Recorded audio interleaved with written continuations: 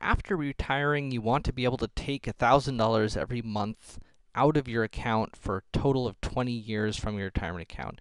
The account earns 6% interest. How much will you need in the account when you retire? So notice this is a different type of problem because we know we're taking money out every month. So this is every month. So this is not a compound interest problem.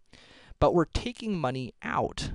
We're not putting money in. So we're not saving here. We're taking payments out of the account, and so this is what's called a payout annuity.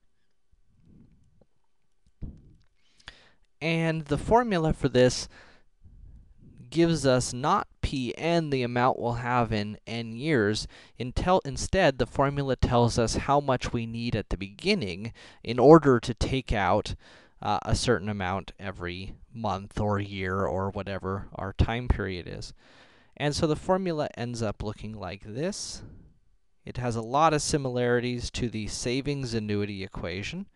That's because it is derived very similarly to the savings annuity equation.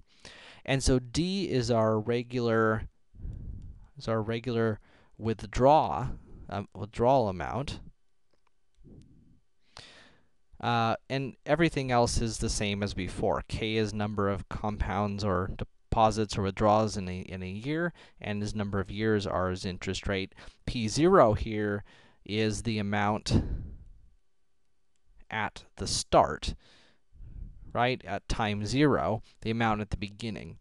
So in this particular problem, we've got P0 is what we're looking for. We don't know how much we want at the beginning. Do we know our regular withdrawal amount? Yeah, we're going to withdraw $1,000 every month, so D is 1,000. We've got, let's see, 1 minus 1 plus R over K. So R is my interest rate, so that's 6%. K is the number of withdrawals or compounds in a year. We're talking monthly here, so that'd be 12.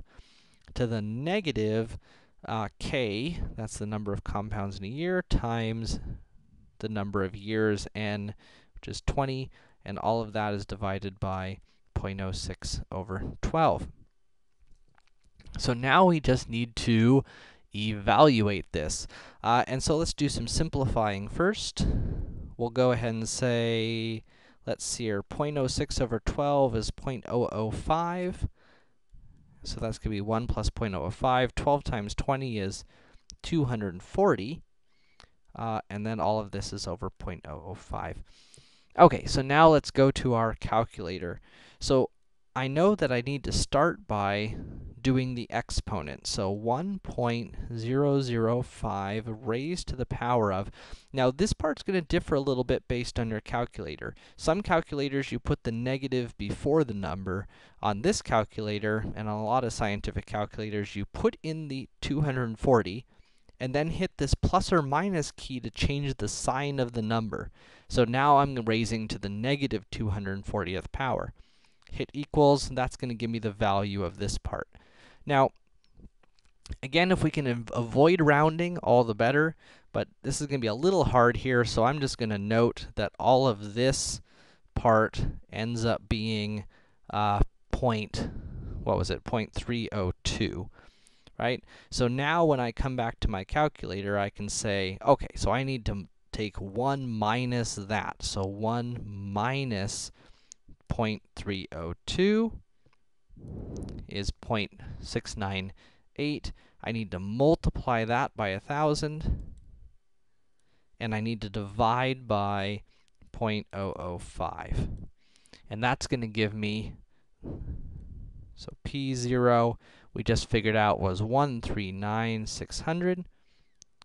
So you would need $139,600 in the account in order to be able to take out $1,000 every month for 20 years.